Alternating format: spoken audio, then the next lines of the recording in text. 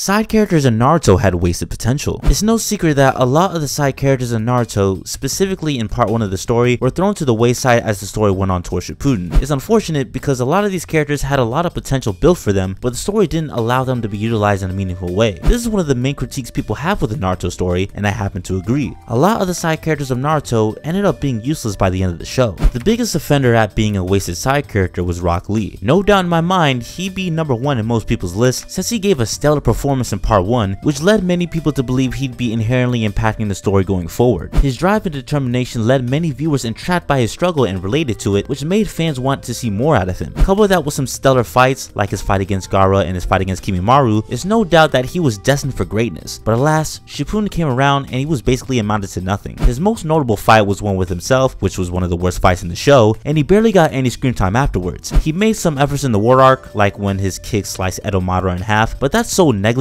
that most people don't remember that. If given a chance to redo some parts of Naruto, I would definitely include Rock Lee into the mix to make his inclusion in the overall story worth it. Sticking with Team Guy for a moment, Neji is also another character that became useless as a side character. After his fight with Naruto in the Chunin exams, he changed his perspective on how he views destiny, in that he's not going to let anyone make it for him, and that he'd set out to do what he wants in becoming a better person and ninja. The issue with this is that he was destined to be a protector for the main branch of the Hyuga clan, and that's what he ended up doing in the war arc when he sacrificed his life to save Hinata. Now you could argue that he chose to do that himself, being that he has a better relationship with Hinata, to which I'd argue, what relationship? Now, it's not like we see any resentment between Neji and Hinata throughout Shippuden, but that's because we barely got to see Neji at all. It makes his death all the more stupid because of not only it being out of nowhere, but because he basically died to a freaking twig of all things. And now some may argue that his death led to Hinata and Naruto becoming more of a couple because of it.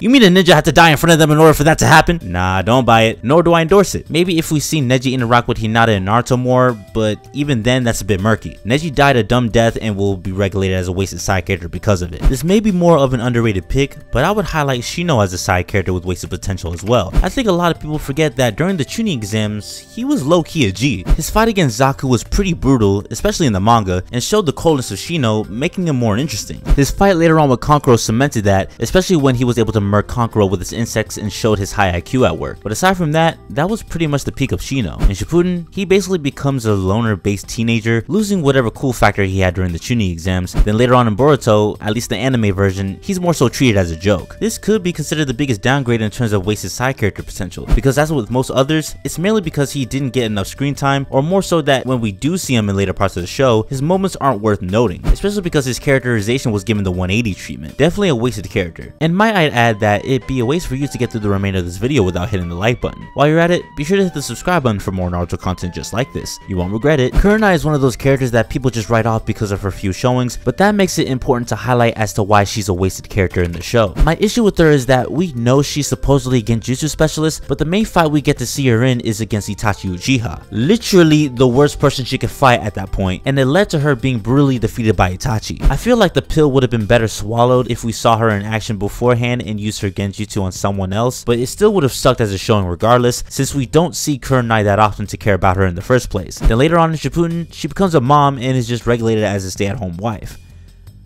Or widow, I should say. And not that there's anything wrong with that, but in a show about ninjas where one of the characters is supposedly a genjutsu specialist and it doesn't amount to anything, goes to show the uselessness of her character. It's unfortunate that it's the case, but chalk it up to the writers not knowing what to do with the character. The last side character with wasted potential I want to mention is gonna be Anko. She was generally a cool character we got introduced to in the Chunin exams, with her being a different teacher than most with her zany attitude, but knew when to get serious when need be. Once she found out Orochimaru was putting his slimy hands on things in the exams, she knew she had to put in the work in order to try to stop whatever he was plotting. She may have failed, but her efforts were noted, especially after learning she was a student of Orochimaru, as well as a guinea pig to test on with the curse mark. I thought it would have been interesting to see more of her story flesh out, but she got regulated to a lesser role in Shippuden, since the most notable thing that happened to her was that she was kidnapped by Kabuto for Orochimaru's chakra, then Sasuke used her curse mark to revive Orochimaru. She was pretty much useless afterwards and is just out of the loop for the remainder of Shippuden. It's all downhill from here, as her wants and sugary treats resulted in her becoming Choji 2.0 in the Boruto era, and just being a teacher in the academy. Nothing else to note besides that making her a wasted side character as well. There are a lot more side characters that don't get fair treatment in the show, which would mean this video may receive a part 2 at some point, but for now, I'll pass the question off to you guys. Which side character in Naruto do you think had the most wasted potential? Is it anyone that I mentioned in this video, or do you have a few of your own? I'd love to get y'all's opinion, so let me know in the comment section below. And if you want to see side characters actually be useful in the show, click the card you see here, which will lead you to my video on how some of the side characters are not that bad. I'm the Curly Haired Hokage, and I hope you all have an amazing and blessed day. Peace.